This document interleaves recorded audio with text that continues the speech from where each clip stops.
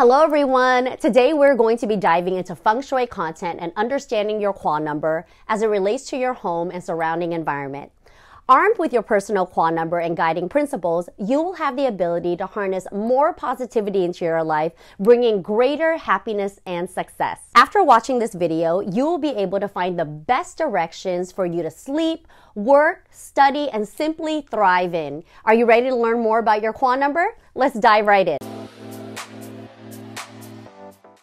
Let's first start by discussing what is a Kua number. It is used to determine your 4 lucky corners, your auspicious corners, which is your lucky corners, and your inauspicious corners, which is your unlucky corners. We all have different energy needs, and Feng Shui planning really teaches us to channel those energies in effective ways to get rid of negative vibes and increase all the positive vibes. According to Feng Shui, each person has 4 good directions and 4 bad directions based on your personal Kua number. East and West grouping is used to indicate your best elements, best season, best color, and sometimes even your personality.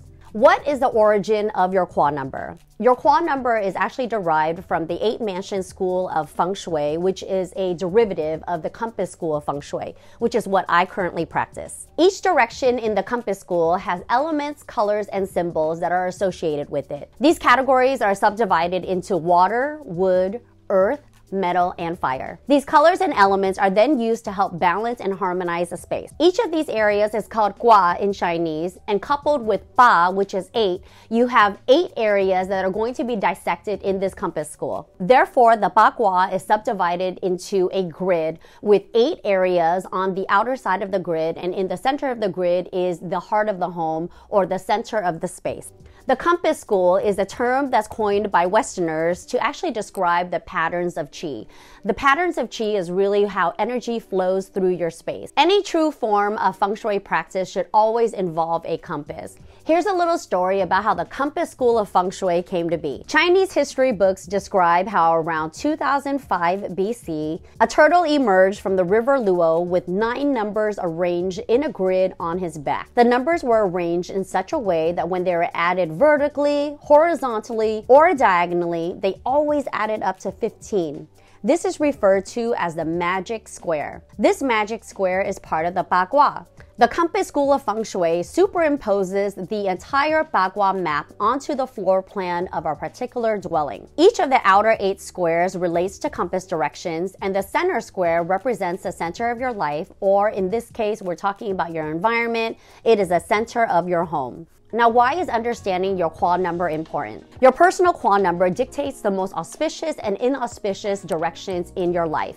If you were superimposing the Ba Kua map into your home, you are then able to determine which areas of the home that you should spend a little bit more time in, and those areas of your home that is going to cause some sort of affliction or inauspicious bad luck energy, and those are the areas that you should stay away from. Knowing your personal Kua number allows you to take full advantage of the directions in your home that support you and avoid the ones that don't. So here's how we calculate our personal Kua number. All you need is the year of birth and your gender. You need to take the last 2 numbers of the year that you were born and then reduce them down to a single number.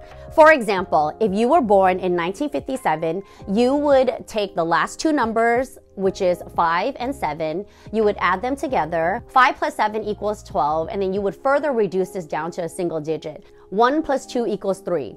Then, depending on your gender, you would follow the next instructions. If you are a male, you would take that single digit and you would subtract it from 10. So in this case, your Kua number is 3. 3 minus 10 equals 7. If you were born in 1957 and you are a male, your Kua number would be 7. If you are a female and you were born in 1957, you would take the number 3 and you would add 5 to it. So 3 plus 5 equals 8. If you are a female born in 1957, your Kua number would be 8. There are some special conditions that you should keep in mind. It's important to know that Kua numbers follow the Chinese lunar calendar. Chinese lunar calendar is different from the Western solar calendar, which is the sun calendar, because it's actually a little bit later in the year. So for instance, January 1st is typically the start of the new year, but every year for the Chinese lunar calendar, it's different. Sometimes it falls at the end of January, sometimes New Year starts at the beginning of February. You really never can tell unless you're following a lunar calendar. So if you're born in January or February, you want to go online to double check in that year what day did the lunar calendar start on. If you were born in February 1st of 2002, you'll know that the lunar calendar didn't actually start until February 12th of that year. So if you're born on February 1st, you would actually have to consider 2001 as your year of birth, since you're kind of still in the previous year's calendar, versus putting in 2002 to calculate your personal Kua number. Another special condition is if you were born after the year 2000. Since 2000 is an entirely new century, we have new conditions to consider. If you are a male and you're born after the year 2000, you would subtract your single Kua number from 9, not 10.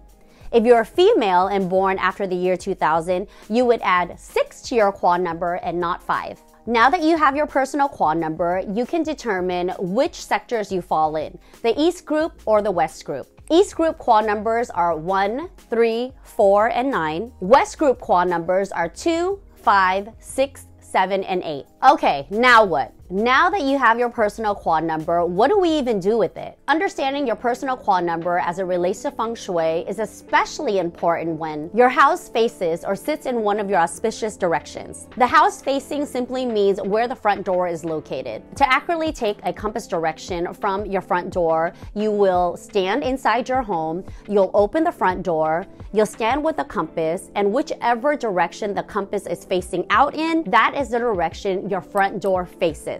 There are conditions in which your home faces one direction, but your front door may be askew. It could be faced in another direction. I always take the front door direction and not really where your home faces. Sometimes we have a front door that's kind of off to the side and garage doors that are kind of facing the street. I wouldn't take the compass direction from the garage door because that's not where you enter and exit out of the home from. I would take the compass direction from the front door, even though your house sits in another direction. To me, that's the most accurate for taking compass directions, especially when you're trying to overlay the entire Bagua map onto your home. Another great way for you to use your Kua number and to harness all of that positive chi is to make sure that your head or headboard is facing in the direction that is most auspicious for your personal Kua number. You can harness better chi by sleeping with your head pointed in your success direction, or your bedroom can even be located in an auspicious corner of the home.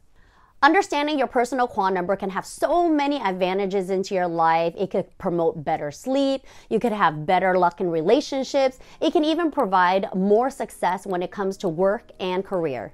Okay, so now does everyone have their personal Kua number in hand? I made this really handy dandy cheat sheet in a really easy to read grid. I want you to look for your Kua number on top and follow it along down the column so that you could find the group that's best for you. You'll be able to find the group that you belong in, whether or not it's East or West, and find all of the elements that are used to determine your auspicious and inauspicious corners. So just as a really quick exercise, let's do this together. If you're looking at the chart, on the very top row, you will find all of the personal Kua numbers. This is listed in numerical order from 1 to 9. Now, if you look at the first column, you will see that the group is then subdivided into different elements. We've got water, earth, wood, metal, and fire. To find your best directions for wealth, for example, you'll look at the wealth column and then you'll follow it along to find your number. If your Kua number is 4, then your wealth corner is in the north sector of your home. If your Kua number is 1, then your wealth corner would be in the southeast sector of the home. Your health direction would be in the east sector of the home. Your best corner for relationships would be in the south sector of your home. The development corner is north, and so on and so forth. The best energies that you can harness into your home have to do with success, love, personal growth and development. The worst directions in your home have to do with negative energy and bad luck. Now that you know your wealth direction, you want to face this direction when you're working or when you're negotiating either with a bank or a contract or a client, when you're asking for a raise, or other circumstances that impact the career sector of your life. For your love direction, think of love and relationships.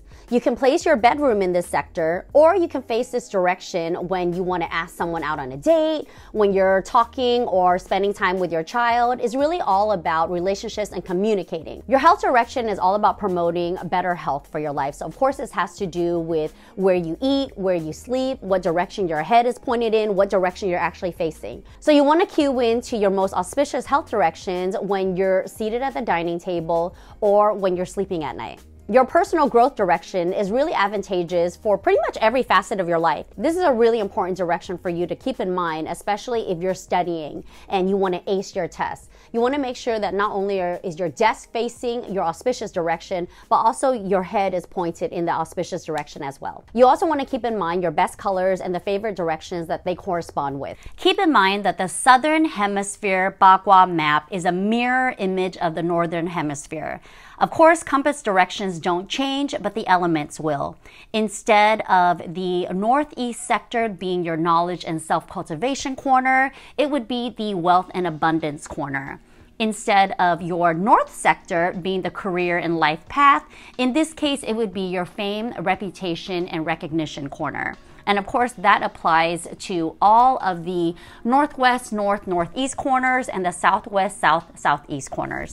In this case, you want to use the colors assigned to the compass direction that rules your forward best directions. You might want to amplify that certain corner with those colors. You might want to wear those colors on your body or even decorate with those colors using artwork and accessories. Now, how does your personal Kua number relate to the feng shui of your home? Let's start dissecting all of the different sectors of the home and how it relates to your personal Kua number. The center of the home is all about the earth element. The earth element also governs the northeast and southwest sectors of your home. If you want to amplify this sector, you can add more neutrals to the space or decorate with natural elements like crystals, geodes, pottery, and ceramic. If we move on down to the south corner, the fire element rules the south sector. Fire elements are all about bright light, reds, oranges, yellows. You can also add candles here as well. The metal element governs the west and northwest sectors. You can decorate in colors of white and silvers. You can add metal sculptures in home decor. The wood element rules the east and southeast sectors. Wood is really all-encompassing. Think plants, think actual wood materials. You can even have a wood slat wall on that side of the home. Wood colors align with nature. Think greens and browns. The water element governs the north sector, and this sector is all about blues and black. You can place an indoor fountain here. You can also place artwork and murals that depict an ocean or some sort of landscape with water in it. I want you to get really creative in terms of furniture, materials, finishes, and accessories that you bring into the space. Think in terms of color, think in terms of actual finishes that align with the certain elements on the Bagua map. You don't have to overlay the Bagua map onto your entire grid of your home. You can also superimpose the entire Bagua grid onto a specific room in the home and not the entire home. That type of feng shui practice is up to you to determine. You understand feng shui a little bit better now. You have your Kua number in hand. Let's talk about case studies. Once we sat down with the team, they had so many questions when it came to their personal Kua number and how that relates to the feng shui of their home. We've got Audrey stepping in with some personal questions, and I can't wait to help her out. We have a very special guest. We've got Audrey. Audrey is Team J Kid. We started talking about your personal Kua number and how it relates to feng shui in the home. And Audrey actually has a condition that is very common. She lives with other people. So what's going on in this house? In my house, I have 6 people living in the house, and it's very crowded. Our house isn't that big, so we have to share a lot of spaces, and it's hard to figure out where everyone can sleep and where everyone can hang out with in the common areas. So my biggest condition is that my grandparents live on the first level in the bedroom on the bottom, and there's only one bedroom, and they have health conditions where they can't really go upstairs or anything, and they can only roam around in certain common areas of the home due to their health and everything too. So my question is, if their room is my lucky direction for my Kua number, what should I do? Because they obviously can't go upstairs and we can't switch rooms. So how do I compromise with them? And how do I figure out a solution for that? Okay, I love this question because I know that a lot of us face the exact same conditions in our home. We have an auspicious direction. We found what our Kua number is. Let's say, what is your Kua number? Mine's 6. Yours 6. And so 6 falls in the west side, right? So the west lucky auspicious direction, let's say your grandparents are now cohabiting that west sector. So how can you harness better energy for yourself and better energy for your grandparents as well, right? Let's backtrack here. You have 6 people living in the house. Your furniture is all set up. Everyone is already in their respective rooms in the home. You don't want to change rooms according to everyone's auspicious directions. Is that correct? Yes. So you want to work with what you have. Now, how do you work with what you have? This is what you do. You figure out everyone's Kua numbers, right? Yours is west. Let's say your grandparents is actually east, but the room that they're sleeping in is west. What you can do immediately without having to do any structural changes is simply move their headboard or their bed frame and redirect it in the direction that is most auspicious for them. So even though the room is located on the west sector of the home, you could easily in that room using a compass figure out which direction is east and move their headboard in that direction. You also have another condition, of course, with command positions in the bedroom. You only have so many walls to work with, and that's also very common. You have to work with what you have and do the best you can. No one is ever going to have perfect feng shui in the home, and of course, your needs change over time. So now that we kind of have the bedroom out of the way, you could actually do the same thing in your bedroom, Audrey. Let's say your bedroom is now in the east sector of the home, but your best direction is west, right? So go into your bedroom, open up the compass, figure out where the west direction is, and then move your headboard to that west direction. If you cannot do that, then I wouldn't worry too much about where you're sleeping, but let's talk about where you're eating. Let's say you have a dining room. So the dining room has a dining table. It's got chairs surrounding the dining table. You know that your best direction is west. You don't have to sit on that east side of the dining table. Always stay on the west side of the dining table and you're facing that direction. You could be eating in that direction. It's going to bring you better, greater energy. Thank you. Okay, you're welcome. And of course, you can also clue in to your grandparents individually, their best health directions, and then determine the best areas for them to kind of move around to, even on the first floor. So of course, we know that they have health conditions. We want to be able to help, promote greater energy for them. So in order to tap into their better health directions, you might be able to move a chair, like a lounge chair, into their favorite corner. And of course, they can still eat, sleep, relax, watch TV in the areas that they always hang out in. Sweet. So I have another question. Okay. Since your Kua number is your personal direction, does it affect you outside of the home as well, or just inside the home? Okay, that's an excellent question, and it does. Your Kua number, you have to remember this number, okay? Because this number actually translates to both inside and outside of the home. You just have to imagine that feng shui is all about energy, right? So you have energy for yourself, like animate objects, but inanimate objects like your surroundings, the furniture, your home, anything that's happening outside of your house also affects all of the energy that it comes into contact with. So your personal Kua number could also relate to work. If you work outside of the home, let's say you work in an open concept office environment where you walk into an office and there's just open cubicles. You know what your Kua number is. You know what your auspicious direction is. You're not facing that auspicious direction. It's really easy for you to kind of figure out what the auspicious direction is and find either an open cubicle or someone who's willing to trade. You might be falling behind in work or school. You're easily distracted. You're unproductive. That is an indication that something needs to change. And it could be just as simple as you changing the direction that you're facing. I mean, to me, it's wow, here's a solution. Let's just try it. That's the beauty of feng shui. It's called a practice for a reason. There are so many ways for you to implement your practice and find great solutions that can work for you down the line. Oh, I thought of one more question. So Okay. you know your own personal Kua number. How has that helped you personally in the home? Okay, this is a loaded question. I do know my own personal Kua number without revealing the year that I was born. My Kua number is actually 4.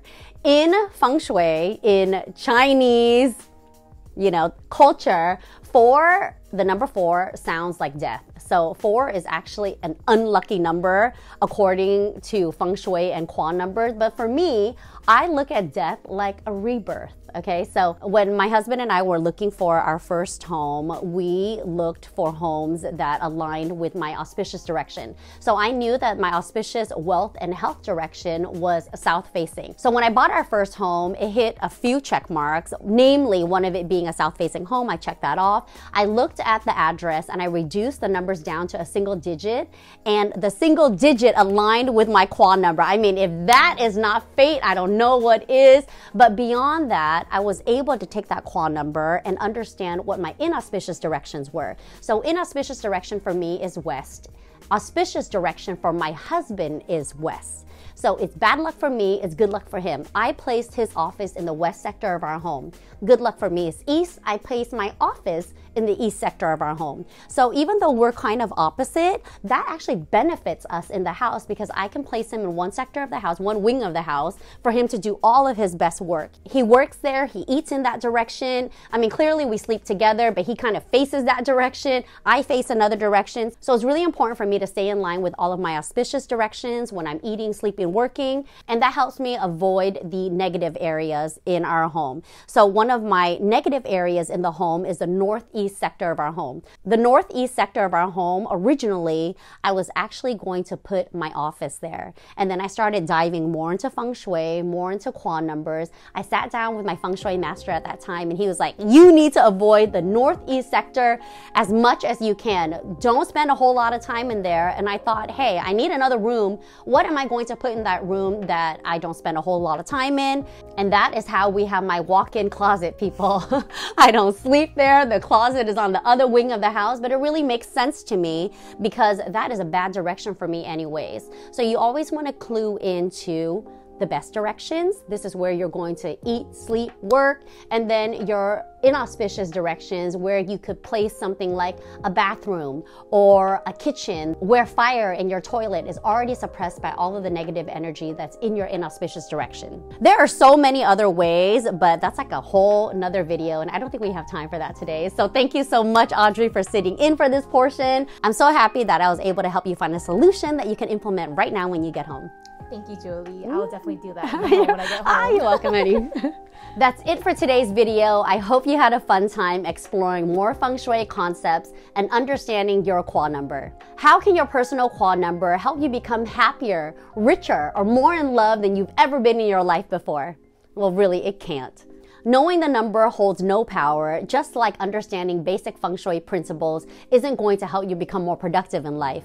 After watching this video, I want you to calculate your Kua number and tell me what it is in the comments below. Are you in the East group or the West group?